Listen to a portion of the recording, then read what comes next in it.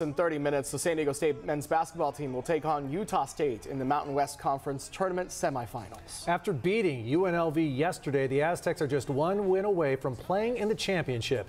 CBS 8's John Howard is live in Las Vegas right now as Aztecs fans eagerly wait for tip-off. John. No doubt about it, Carlo. You know what's interesting? This team has been so good for so long. This is the 17th straight year the Aztecs have played in the Friday night semifinal match of this tournament.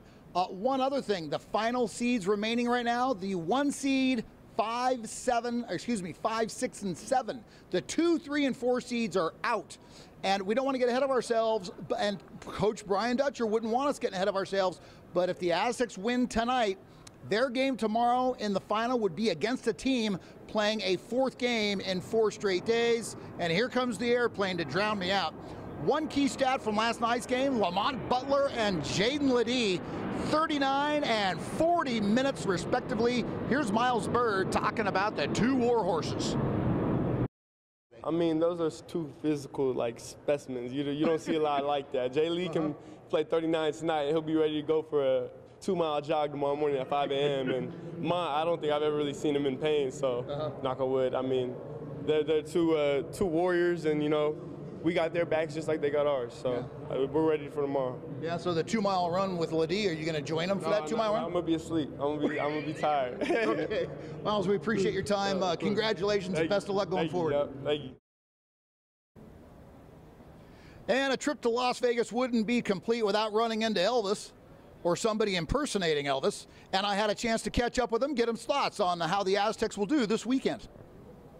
What's the toughest thing about being an Elvis impersonator? I suppose it's all the fans. You gotta stay a distance, otherwise, you can find yourself in trouble, baby. The San Diego State Aztecs, how are they going to do in the Mountain West Conference Tournament? Oh, they're gonna win. And how do you greet the fans? Usually when I greet people, I do it like I did with you just now. I go, looky there. Just because it's a universal greeting. But of course, what people like to hear is, well, thank you very much. We appreciate Elvis's time, no doubt about it. Getting back to tonight's game, the Aztecs a 5-point favorite. And the Aztecs, by the way, are the defending conference tournament champions. They're trying to defend that title. They're taking on the team that won the regular season conference championship, the Utah State Aggies. Carl